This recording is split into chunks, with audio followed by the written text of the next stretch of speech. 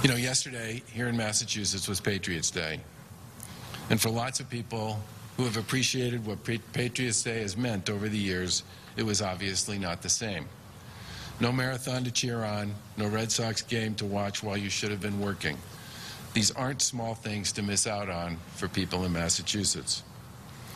Like everybody else, I was missing these things yesterday as well, but I also got an email that helped me work through that.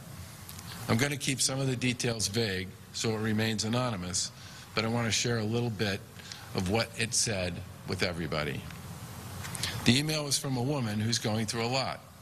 She has a spouse with stage 4 cancer and an adult child living at home who works in the public sector, who's out there every day doing their job.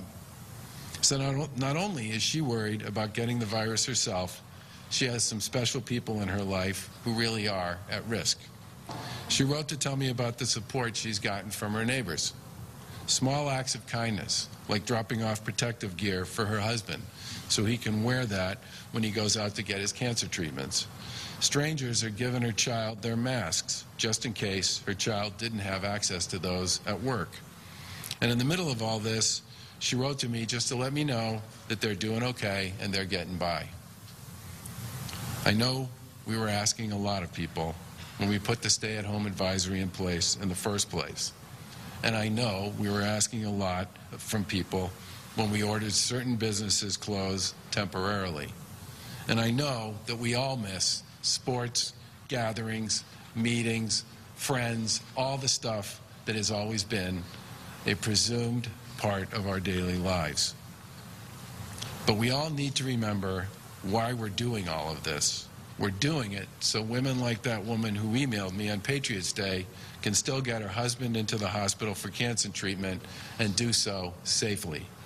And we're doing it so public servants like that woman's child can do their job serving the community as best they can under the current circumstances as safely as possible. I know yesterday was a hard day for many, but it's a lot harder for many of our neighbors, those who are caring for the sick, are out there every day serving the public. On behalf of them and so many others who are stepping up day after day in the midst of this pandemic, let's all just keep up the fight against the virus. And I want to thank you again for all that you're doing. With that, I'm going to turn it over to Lieutenant